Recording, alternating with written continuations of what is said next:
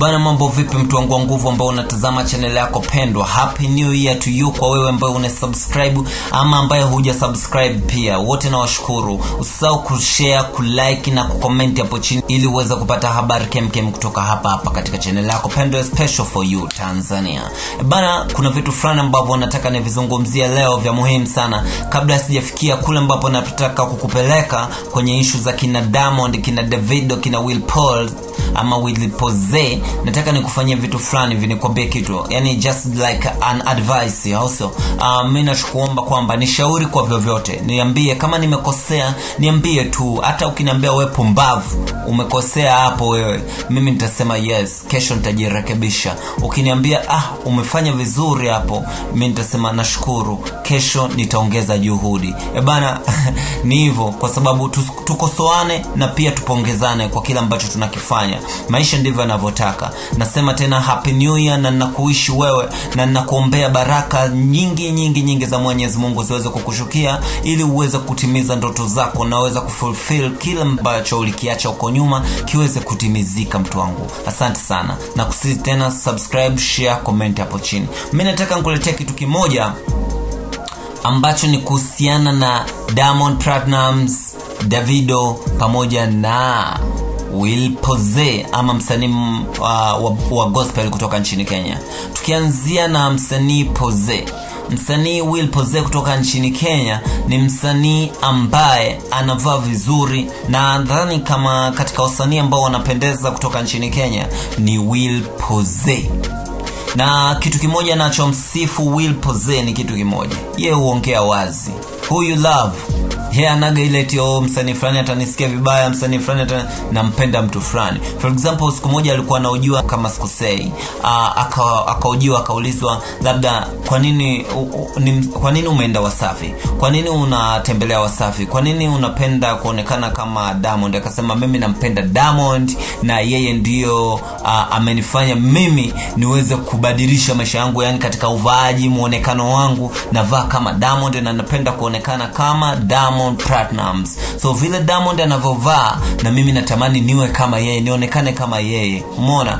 So kitu ambacho nachokubali katika maisha, wanasema kwamba kukopi ni kubaya kama unakopi na kufanyia hapa, lakini kama unakopi somewhere else na unakuja kukitenda katika maeneo mengine pia, hicho sio kitu kibaya. So Pose anakopi mavazi ya Diamond, jinsi anavovaa, uvaaji wake, alafu anakuja kutengeneza picha yake nyingine huku nchini Kenya. Anafanya kila kitu tofauti. Angalia haya mavazi ya Diamond Platnumz na uangalie mavazi ya Willy Pose hapa katika hizi picha mbili, unaniambiaje? Utofauti labda naweza kusema ni hizo vitu ambazo zinaonekana makamba, lakini wote wamevaa juu kama unavyoona, ndani shirt white kama unavyoona trouser za vitenge.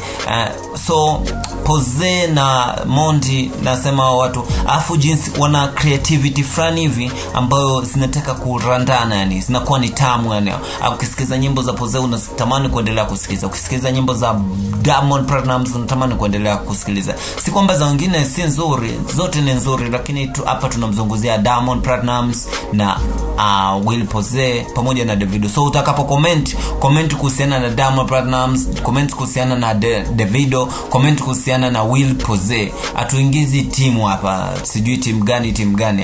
Tunawapenda wasanii wote na tunafanya kazi ya broadcasting kuweza kurekebisha kile ama kukuletea wewe kitu kipya, news mpya ambayo hujawahi kuipata sehemu yoyote kutoka hapa special for you Tanzania. Tukiamia kwa upande wa Davido, unajua kwa upande wa Davido tunasemaga kuna mtu fulani hivi anaweza kuwa inspiration kwako. Umeona? Akawa na kuinspire kama vile Nameless anavyomwambia baby wake, baby you inspire me. Also so na Davido ni msanii ambaye tunaweza kusema alimshika Diamond mkono. Unajua hatusemi kwamba alimpatia pesa akamfanyia kitu fulani Diamond ili aweze kutoka kuweza kuvuma kuwika, lakini kuna mambo fulani kadha aliweza kumfanyia Diamond Platnumz. Diamond atoa ngoma yake, Davido akaona hapa tuweza kufanya kwamba collabo, au sio? Sasa tufanyeje? Tutengeneze. Huku nimeimba ngololo na huyu ameimba skeleu. Hebu tuunganishe kitu fulani hivi ambacho kitakuwa ni amazing na tutengeneze ngololo skeleu. Ngololo skeleu, ngololo skeleu. Kitu ambacho kweli kikaja kikawa trend sana na Diamond akafika pale ambapo anapotaka, lakini mwisho wa siku tukaona kwamba kuna mtafaruku wa huu na huu na huu na huu. Lakini hao jamaa ni ukweli wanaongea na wanapiga story kama kawaida. Sidhani kama kuna ugomvi, ila tu imebaki, unajua kama mlifarakana hamwezi kuwa tena ule kucheka. Lazima kuna vitu fulani hivi vitakuwa vimepungua, respect itaongezeka, heshima hapo. Kila mtu anataka heshima bana. Also kitu ninachotaka kuzungumzia hapa, Diamond Platnumz alifanya ngoma na Mr. Flavor ambayo inaitwa Nana Nana. Also ona nana. Umeona kama unaikumbuka. Umo ndani akawa ameimba vitu vingi sana, akamtaja Ronaldo bana. Kama unakumbuka. Mimi sitaki kukuambia sana, lakini nadhani unakumbuka umo ndani, na ukisikiza Nana Nana kama uko nayo kwa simu yako utasikiza umo ndani amemtaja Ronaldo. Also kama Ronaldo, bio ona nana, baby yo ona nana, baby yo ona nana, ona nana nana, sanguru sanguru sanguru sanguru sanguru sanguru, kama Ronaldo Tanzania sango. Umeshaona? Alafu ukija kwa Davido kuna wimbo yake inaitwa Money Follow You, Banana Follow You, cause I'm in love with you. So money follow you, banana follow you, cause I'm in love with you. Umeshaona? So kuna vitu kama hivyo hapo nini ambavyo tukaona. Lakini humo ndani bana kuna vitu fulani ambapo Davido ameimba, also kamtaja tena Ronaldo. Umeshaona?